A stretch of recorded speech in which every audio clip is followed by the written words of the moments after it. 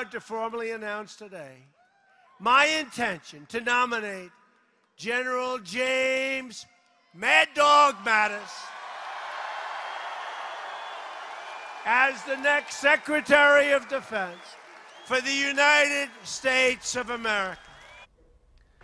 President-elect Donald Trump formally announcing his plans to nominate General James Mad Dog Mattis as his defense secretary. And that announcement came last night during a thank you tour rally in Fayetteville, North Carolina. General Mattis spoke briefly, saying he's grateful for the opportunity to serve. With our allies strengthened, with our country strengthened, I look forward to being the civilian leader so long as the Congress gives me the waiver and the Senate votes to consent. Thank you very much. Under the National Security Act of 1947, the Secretary of Defense has to be out of the military for at least 10 years before holding the post. However, General Mattis just retired from the military in 2013.